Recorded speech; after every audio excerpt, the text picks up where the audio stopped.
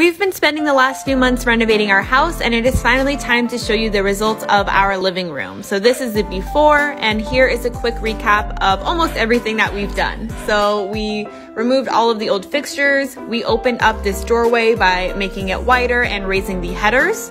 There's another doorway in the living room that we did the same thing to, just to make this room feel a little bit more open and bigger. We added new framing to this, and then we got started on the floors. These floors are 70 years old and we wanted to restore them, so we removed all of the old staples, and then we did weeks of sanding and then staining and sealing them. We added new mud and drywall and baseboards and trim and primer and paint to the walls, and this is a reminder of the before. And this is what it looks like right now. We are so excited about the results. It's been a lot of hard work, and we are so excited to show you the other rooms. You already saw a sneak peek of the finished kitchen, but now it's time for the full reveal. So the first thing we did was take out all major appliances and demo the cabinetry and scrape off the old brick veneer.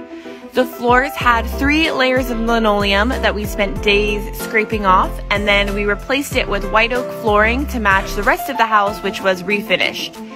We had to remove the drywall because it was super damaged, and we added insulation, new drywall, new mud, and then we started putting in our cabinets. We chose the color Lounge Green by Sherwin-Williams for the kitchen. We both love green. We think it's a fun pop of color, and we picked a vintage shade to match the vintage vibes of the kitchen. That was the before. And this is what it looks like now. We are so in love with it. It is literally our dream kitchen. We love the color. We love that it is bigger and brighter, and we can't wait to show you some of the cool features in it.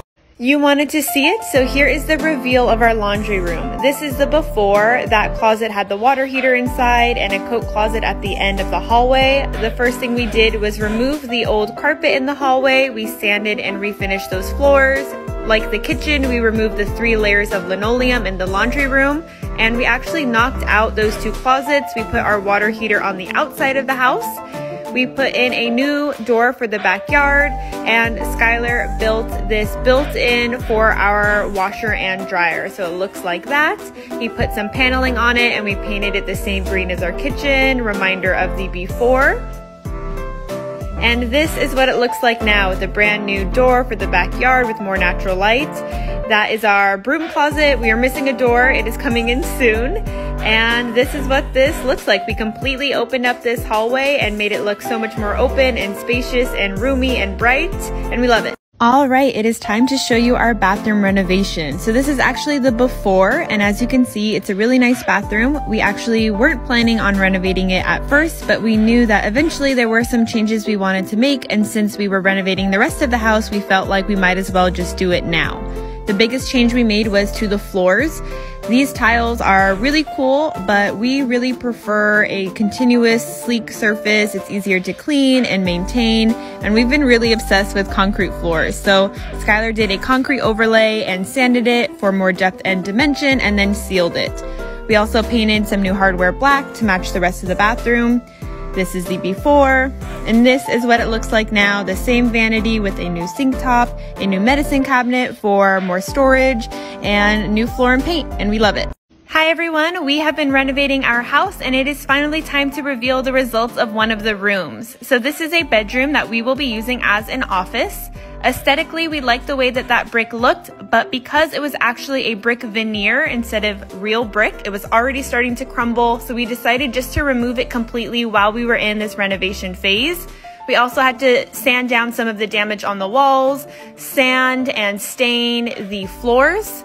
We put on new trim on the doors. We painted everything a soft white. We kept the original doors, but we added new hardware just to update them a little bit.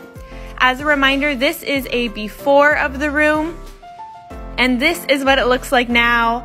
After we refinished the 70-year-old floors, we painted the room, we added the new fixtures and new lighting, and we're so happy with what it looks like, and we can't wait to show you the rest of the house.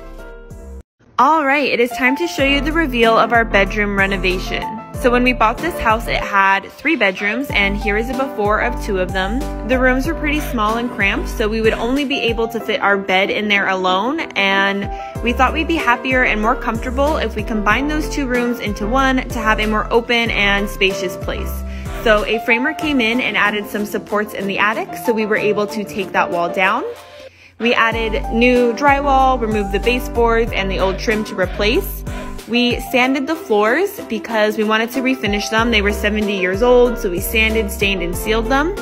Skylar built us a new closet. We added more drywall, more mud, and then we also added recessed lighting and new paint. Here's a reminder of the before.